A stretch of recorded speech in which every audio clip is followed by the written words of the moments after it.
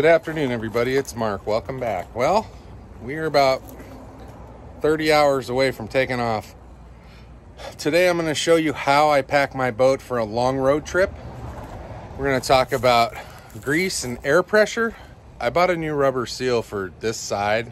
It's been slinging a little grease. I found a little hairline crack in the rubber seal, so you want to watch that. Otherwise, A, you're losing grease, and B, it's flinging everywhere. So I kind of cleaned it up. I got to do a better job. Let's get the cover off. Boat's been outside for a couple months, which I'm not real happy about. It wasn't ideal, but come Saturday, it'll be back inside. We have about a 1,300 mile drive from Tucson to our house in Missouri. It's important that you pack it properly and you prepare it properly, or you could have a lot of trouble. I'm going to take this cover off. We'll get into how I pack the boat for those kind of trips.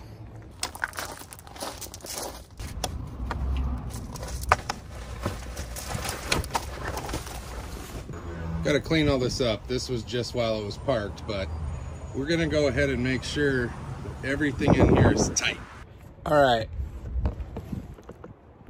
How I like to organize my rear storage facility here is I have 11 3700 size tackle trays. I've got two smaller kits in behind them underneath the paddle. One's full of craws, one's full of crappie gear.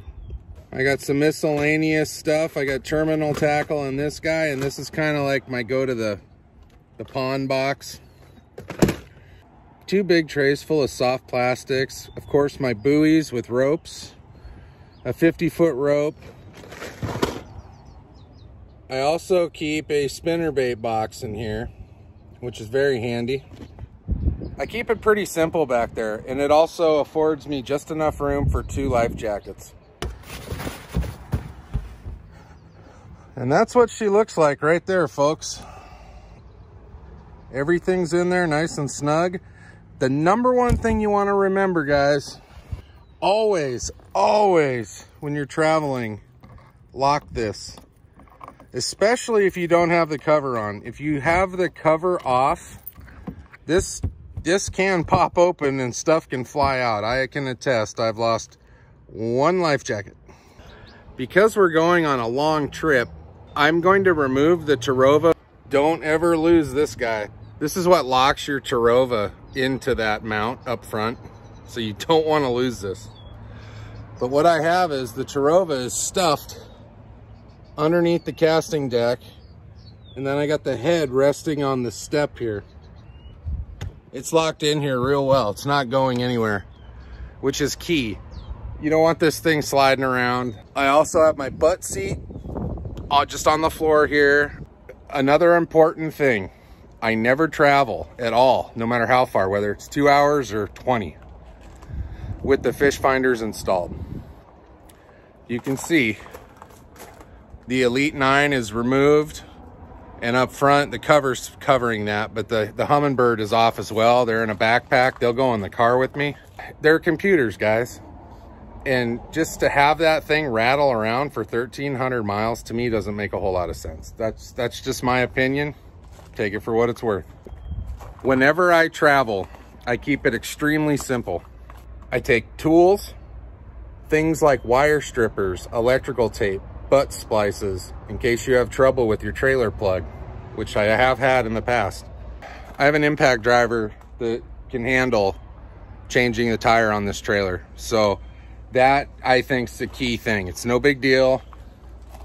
All that stuff I keep in that cooler just for the trip. And then obviously when I'm not using it as a travel device, I use it as a cooler. One other thing I do, don't mind the spare tire that doesn't ride right here. I leave the seats installed when I travel. That helps the cover kind of tighten down better. If you don't have them on, it's a lot looser. You don't travel with the poles on. Some people do it, and I don't. I've driven this boat nearly 18,000 miles, almost 8,000 miles when I went to New York and back without the poles. You don't need the poles. I think the key to traveling long distance especially is to keep it simple. Don't put too much stuff in your boat. Too much stuff bouncing around in there is no good. It's gonna bang around and hit stuff. In the live well are a roll of paper towels and two rod holders, and that's it. Like I said, I leave the seats installed, not on the post, just the seat and the receptacle there on the deck. That helps give the cover some shape, and that's all you really need. This is what it's gonna look like with the cover off. Now I'm gonna put the cover on it, and that's how we're gonna roll. I'm gonna show you one other thing that's really important to take with you on a long trip. Give me 1 minute. I'm gonna put the cover on real quick. One other thing before I put the cover on. A lot of people talk about, you know, how do you store your rods on your boat? Well, this is another real simple thing that I came up with. I'm sure I'm not the only one, but I have screwed in a little self-tapper right here with a bungee, and then another screw down in here. You can see that. And I fan them out, pull it down. It's not a lot of pressure, but it's enough pressure. And then I have the same situation right here. And I wrap it a couple times to a small screw right here. They're not going anywhere. I travel with those. I've done that since I went to New York, and everything has been perfect. It works great whether you have the cover on or off.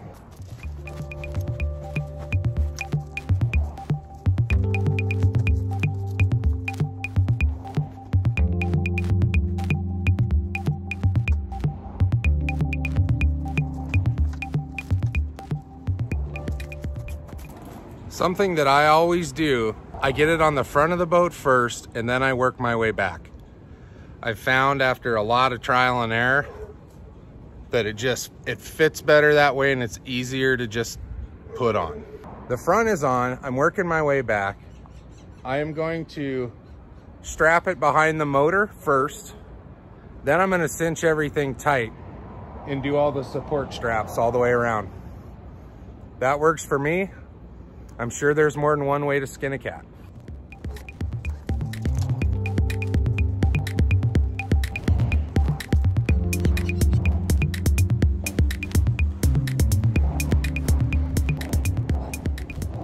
And it's ready to travel now. So, I'm gonna show you guys the kit I take in the car. It's full of crap, but it's necessary if you get in trouble. Okay, in this kit, I have an extra cord, I have an extra charging setup, battery tender, I have my vinegar and water to clean the boat, some WD-40, I don't know why that Klein tool bag's in there, but I'll take it out when we get there. But I have a jack stands, tire irons, lights, everything that you need if you have trouble on the road is in here. It's not much to put them in a bin. You probably don't need all of that if you're going to your local lake, but when you're going 1,300 miles, very important. Something else, you guys, I know it's a little messy, but I keep the old straps just in case. You never know when you're gonna need some ratchet straps. Even though these aren't ideal, it's nice to have backup. Also, just a stupid piece of wood, right? You might not have level ground when you're changing a tire. You might need a chock. That might save your day someday. That little 4x4 that's about 14 inches long. All right, guys, we are going to grease the hubs right now. The Zerk fittings on each side. I use the Lucas Red and Tacky. I find that it's the best all around for my trailer. So I'll show you how I do that. I also bought some new seals. One of mine was leaking and it was slinging mud all over the rim. You'll kind of see that here. So all of this was coming. This was the seal that came with it, and it has a crack in it. You can't see it, but it's up in here.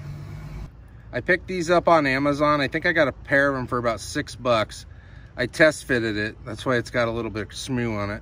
I think these fit tighter and it's a nicer fit for this application. Anyway, I'm going to apply the grease, and what I do is I squeeze it until I see it come out. Just a little bit. There we go. We have our squeeze out there, and that's where I stop. You don't want to fill this whole thing with grease. That's not necessary. I'm going to go ahead and put the new seal on, and it fits a lot neater in here. It's called a Dexter Easy Lube. It's a size 31, 85-1. It's a perfect fit. You can find these on Amazon all day long, and I recommend them. Let's go do the other side. These tires, where does it say? Max pressure, 50 PSI. That is the max pressure, okay? A lot of people will say 50, 50, 50. I keep mine somewhere between 42 and 45. Why? Because the trailer will bounce a lot less.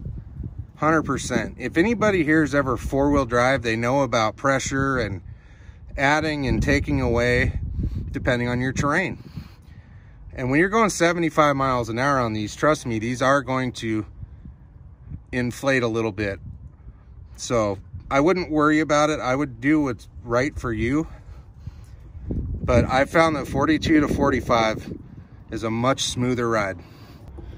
All right, same as the other side. This one's a lot cleaner. As you can see, this one doesn't get a lot of action. So its seal is actually pretty good, but I'm gonna change it anyway and keep the old one just in case. But you always wanna clean it up the best you can before you get started. Just like the other side, get her on. We're gonna pump. See, we're already seeing flow, so they're nice and packed. We got the new one here.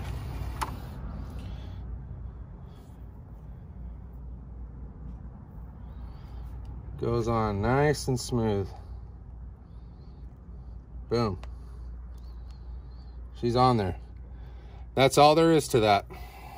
Keep the old one in the case that the new ones came in, because they do have grease on them and they will make a mess. This is just a cheap grease gun, you guys. You don't have to spend a lot of money on them, but you do have to be careful. I didn't tighten that down good enough. See that? Also, very important to have locks on your hitch as well. I also locked the receiver. You guys can see that? It's kind of bright. But I always lock this receiver. I don't really see the value in just locking the tongue if they can just pull the pin and take the whole receiver and put it in theirs and go home. You want to lock them both. If somebody wants it bad enough, they'll figure it out. But the best thing to do is try to deter them. So, locks. All right, guys, that's how I travel with my boat, especially long distances. I'm sure there's a lot of people that do things differently, similar. It doesn't really matter as long as you're prepared and you're safe. Have a great night. We'll see you guys in Missouri. Take it easy.